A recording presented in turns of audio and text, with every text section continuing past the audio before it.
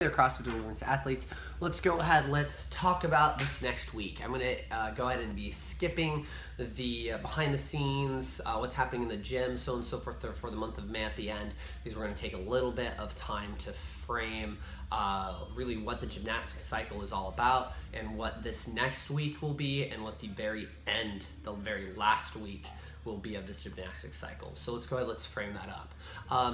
This week is going to be test week, which means that we're going to go ahead and bring you through a variety of tests at the beginning of every class to either test a technical capability or a raw strength of something that involves body weight movement, right?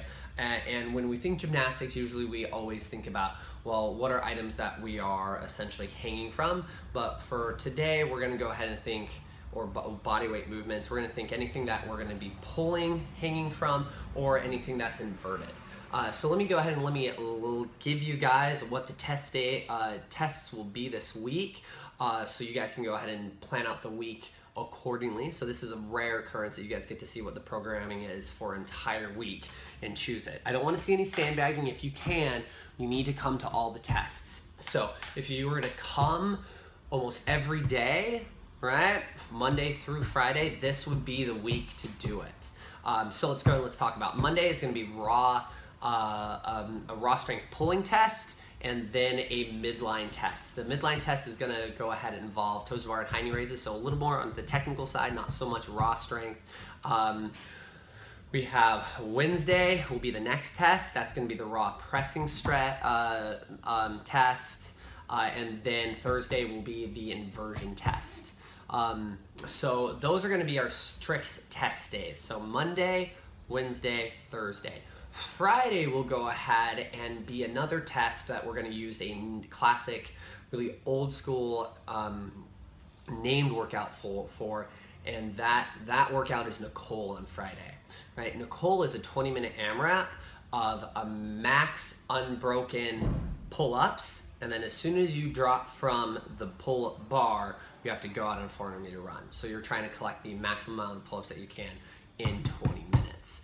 So really what we're looking to do is kind of having some raw pressing, pulling strength tests, seeing how we go ahead and do upside down, and then the very end of the week, you get to go ahead and kind of showcase, cool, combined with your raw pulling strength, how is your technical capability of your pull-ups as well in terms of kipping, butterfly, anything really in between. How does your skill translate into your raw strength? That's going to be a fair test. So that's going to be this week, guys. Let's dive a little deeper into Monday though, right? Since that is what this vlog's supposed to really be focusing on. So what that raw pulling strength test and midline test will be, you're going to be doing strict pull-ups. If for those of you that don't have strict pull-ups, you're going to be doing max ring rows. For the midline test, you're going to be max toes to bar with a unbroken set for all of these movements. And then if you don't have toes to bar, you're going to be doing hiney raises. Again, with all the pulling motions, the strict pull-up is all the way from full extension of the elbow and the shoulder, all the way to the chin is up over the bar, right? The ring rows, the feet are going to be put in line with the pull-up bar that the rings are affixed to. We need to make sure that our standard is that the top of the ring is set to the elbow, right? When your arms are down to your side, so that means everybody's at the same standard. For the toes to bar, right? Toes have to go ahead and touch the bar. For the hiney raises, we're looking for that knee, when we pull them up, that it breaks above the plane of the hip. And of course, for the hiney raises, we aren't just looking to open and close the hip flexor, we're actually looking to have that contraction through the abdominals, through that anterior chain, right? And not just the hip flexors, just that muscle group of the anterior chain. We want to include the abdominals as well. So that's going to be the tests. The skill practice is going to be split jerk. We're going to work on full hip extension. Guys, that's just a fancy word of saying we're going to focus on trying to use as much leg drive and drive as much power from our legs that we possibly can to get that bar as high as possible. So that's going to be skill practice. Then all we're doing is weight training. The barbell is going to be coming from the ground for this entire weight training session. and it's gonna be split jerks. So that means you're not gonna be taking it from a rack. That means you've gotta do one power clean or squat clean, your choice, to get that barbell into the front rack. You're gonna go ahead and you do 4 unbroken split jerks.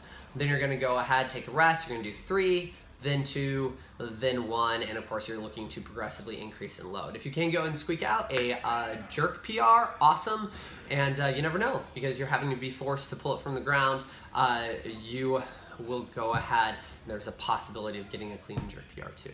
So go ahead, that should be really fun today, a Monday, just some nice tests for the midline and the pull-up, and then of course just getting heavy for the split jerk, putting it overhead.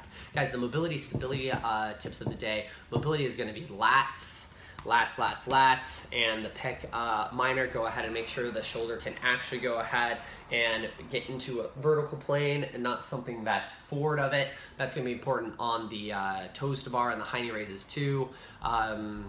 And then when it comes to activation, guys, we're really looking for really turning on that lat for that upper back stability on the jerk, and all of course really go ahead and try to turn that larger muscle group that's all about really pulling, right? And that also helps us in the control of the kip for the toes to bar and the hiney raises. Any other thing that you want to activate, of course, is your midline to make sure we aren't wobbly during the split jerk, and of course they're on and ready to go ahead and make sure we're organized for all the gymnastics tests. So if you have extra time, go ahead, hit those mobility and stability tips up. Other than that, guys, I hope you had a wonderful weekend, and remember, always be relentless in everything that you do.